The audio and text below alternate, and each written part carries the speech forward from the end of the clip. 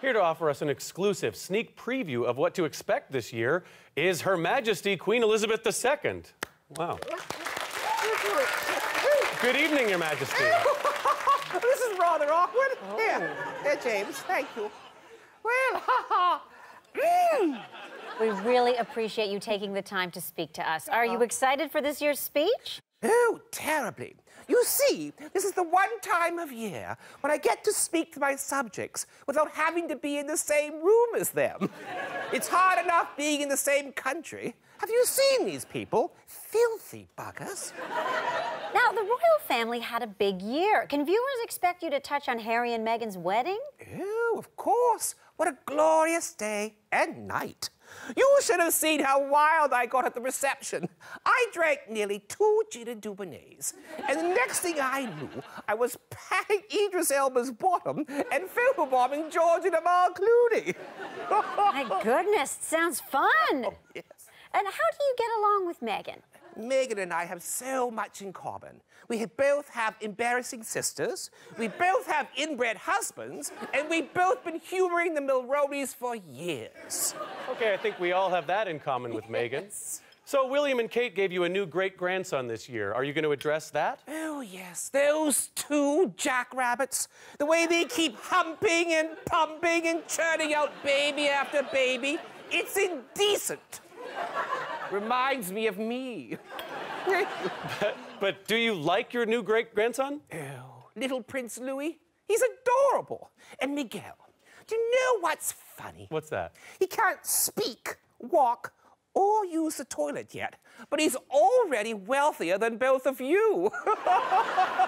Of course, you're Canadian comedians, so the boom bike operator probably makes more than you two.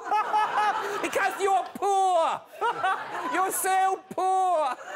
Thank you for that. Yes. Quite. But it wasn't all celebratory. Sadly, this year I lost the love of my life.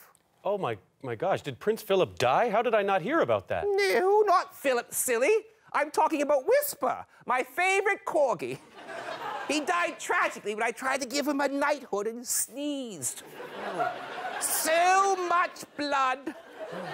Our condolences.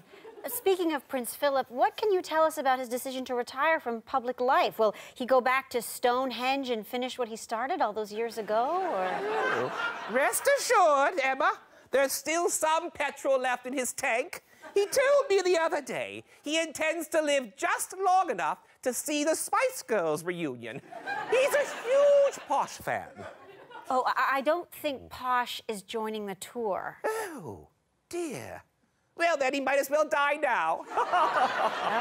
Moving on, Your Majesty, before we let you go, what do you have to say about the sorry state of the world? Well, it's grim out there. Donald Trump is dividing America. Brexit is paralyzing Britain. And somehow, that ghastly Pierre Trudeau is still running Canada. Dreadful man. Although I wouldn't mind getting his plastic surgeon's number. He hasn't aged a day. Oh, actually, that's his son, Justin. What? Ew. I would never let my son take power. Oh, TMI. But I truly believe that we should all work together for peace and understanding. And if I'm wrong, well, I'm 92. Someone else could deal with this nonsense after I'm gone.